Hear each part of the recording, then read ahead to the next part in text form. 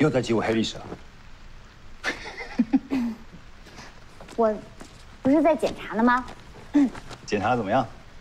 看看。不记得。我看。看一下。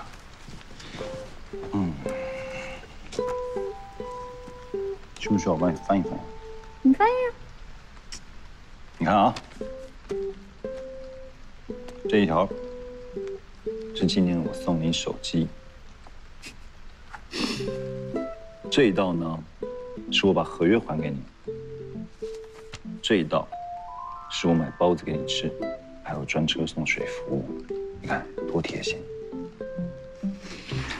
这一道最重要，是纪念我为了你在你叔叔家帮厨。那你怎么不说左边这溜为什么这么长呢？记得还挺清楚，小气。我得督促督促我自己嘛。睡觉。等等，是你叔叔家厨房，对吧？不对。你怎么知道我说什么？小意思，不过你打错了。一定是啊！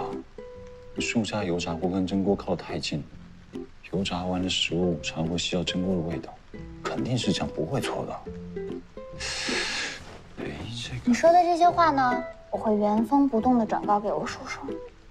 我不好意思啊，我的江先生，又打错了，哎。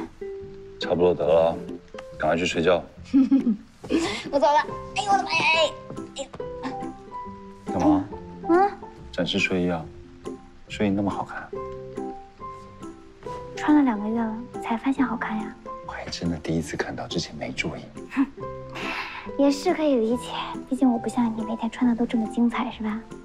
丝绒、深 V。丝绒怎么了？深 V 怎么了？而且我这不是睡衣，我这浴袍，浴袍是洗完澡之后穿的。要我睡觉的话，我穿。睡觉穿衣服知。你知道我睡觉穿什么？我穿什么？我不知道。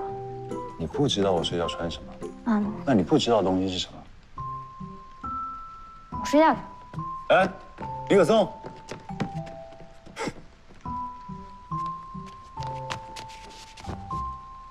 好神奇的对话，怎么就说到睡衣了呢？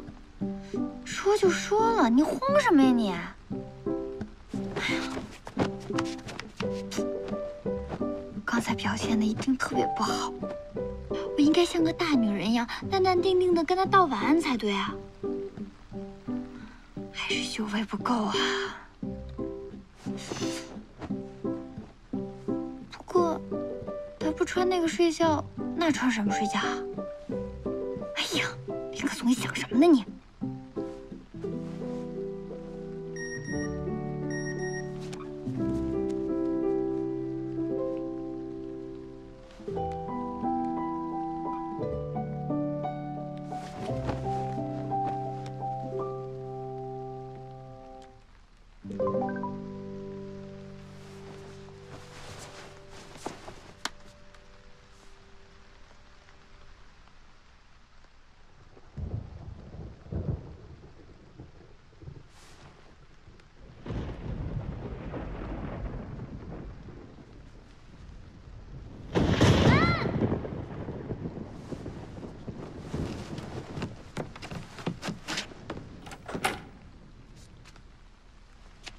林可松，林可，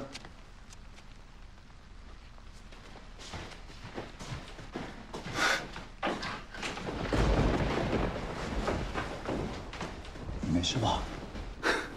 你是小猫还是小狗啊？怕成这样？好了好了，不怕不怕，我在，好不好？我个儿高，人也坏，要劈人先劈我。 那谁也不能劈啊！行，谁也不劈。别怕，我不走，好吗？没事没事没事。哎，我问你啊，你在这睡得舒服吗？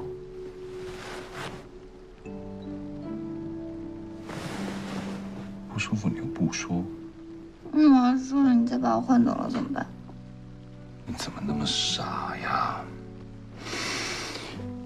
我只换床垫，不换房间，可以吗？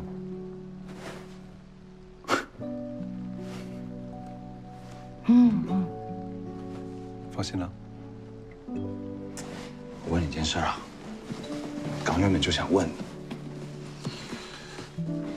你叔叔那厨房的2个厨师，人倒是挺好的，但做菜的水平还真的有待提高。我原本以为他们是方法不行，结果相处1天下来，我才知道是能力不足。如果你叔叔能把让2个厨师给换了，小店生意一定更好。那2个厨师跟着我叔叔10几年了，大概是我10岁的时候吧，我婶婶跟着别人走了。叔叔不想在乌镇待着，就带着小雨来了上海。从那个时候起，那2个厨师就在了。这么多年，现在像家人一样。在我叔叔眼里呢，感情比厨艺更重要。啊？再说了，人家也没那么差呀。跟玉轩比起来，差的是挺多的。所以那是小雨私厨，不是玉轩啊。玉轩追求的是精致，小雨私厨呢，是家的感觉。哎，我跟你说认真的，真的不是谁家吃饭都像玉轩那样精致。大家为什么喜欢在家里吃饭啊？就是因为家里吃饭呢放松、温馨。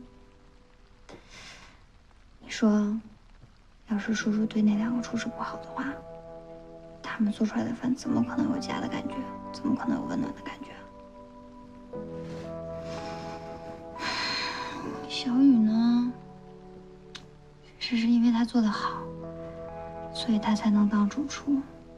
大家心里都服气。可是你说，要是把那2个厨师开了，从我记得起来，进了厨房的人就再也没出来过。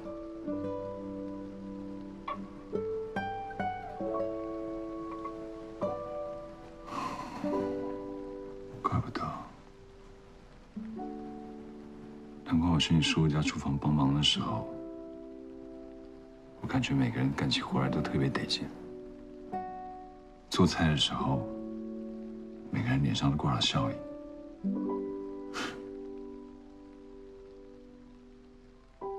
我觉得我真的太蠢了，什么管理学不管理学的。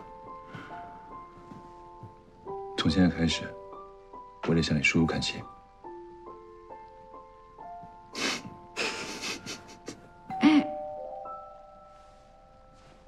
谁啊？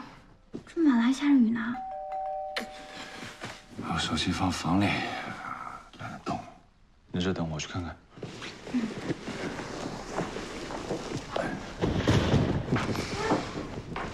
没事没事没事，哪有那么怕？